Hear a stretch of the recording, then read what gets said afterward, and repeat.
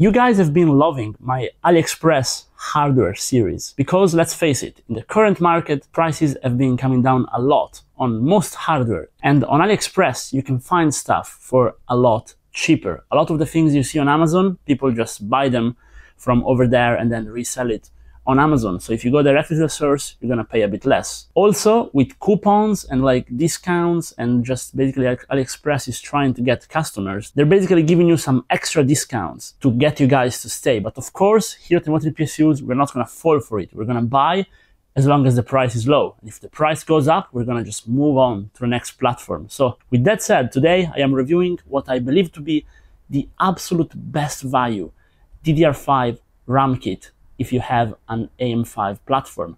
If you have an Intel platform, you want higher speed, so this kit is not good for it, even though it is XMP compatible and you can run it plenty fine on Intel. This is great for AMD. Now, this is from Kingbank. This RAM kit doesn't even have an official name. I've been trying to look for it everywhere. I can't find it, but the specs speak for themselves. So this is a kit which comes in at $180 official price, but with all the discounts and stuff, and you should always only buy during a discount, you can bring it home for around $160, which, if you look on Amazon, you will find a standard kit of 32 gigabytes DDR5 RAM, 6000 MHz at around $100. So this one is 50% more RAM, going from 32 to 48. It is a 2x24 gigabyte kit. So we're paying around 60% more for 50% more RAM. It already makes sense. However, the thing is, this kit is white, RGB, which makes it very cool. The design is great. We will cover it in a second. But the thing is, it is CL28. And now, as you guys know, there's very few people in the world making RAM. All these different companies are just repackaging RAM modules. And these RAM modules are from SK Hynix. We see it if we go in CPU-Z and we look at the SPD of our RAM. We see Hynix right there. So this is a 2x24 gigabytes CL28 6000 MHz of SK Hynix RAM, which you can buy for $160. On paper by itself makes it a good buy, which is why I bought it. So here we are with the testing. Now, unboxing. Unboxing is very simple. The packaging doesn't even have the name on it. However, they have some peel-off on top of the RGB to do, which is kind of cool. Then we go ahead and mount it. I picked a full white motherboard from Gigabyte. It's a mid-range B850 motherboard with a Ryzen 7 9800X3D, because this is where you get the most gains. You can get up to 20% more performance by simply enabling the XMP and tweaking your RAM compared to stock. Aesthetic check and installation check, it's fine. I mean, it's RAM, you just plug it in, it works. The RGB is nice, you can control it via any motherboard software, this time with Gigabyte software, but Asus, MSI, it's gonna work on every single motherboard out there, no problem. The RGB is standard, but what about performance? How is the XMP profile? Sorry, EXPO. And how are secondary and tertiary timings? Does this even work out of the box? Well, short answer, because we're at Automotive PSUs, I don't want to waste your time.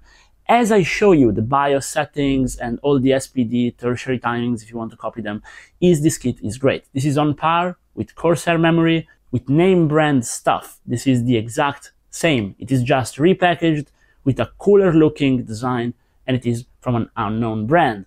Kingbank has actually been around for a while. We've had them on the channel a lot, so it is actually a known brand. It is just not a brand which is in the Western market, which, since now we can buy it for cheap, makes it pretty good. I enabled the XMP on this random B850 motherboard from Gigabyte with a standard Ryzen 7 9800X3D, and it worked out of the box. We passed 6 hours of Prime 95 large FFT, which means it is fully stable. Now, how does this RAM perform in overclocking? Well, if you guys saw my AM5 RAM tuning tutorial, these settings apply perfectly, my Hynix settings, because if you saw the video, basically I separate how you overclock RAM in Hynix and Samsung. They work perfectly fine for this Hynix RAM, and you can actually tighten the timings a bit more. Now, which frequency should you get if you're going to get a 9800X3D or a 9700X? Well, if you're not going to overclock, 6000 MHz is going to be the absolute best. So what we've got here today. If you are overclocking, there is some space for 6400 MHz too, but with this kit, I was able to raise it to 6400 MHz by keeping the CL28 intact. So this is also good if you want to do some CPU overclocking and raise the FCLK.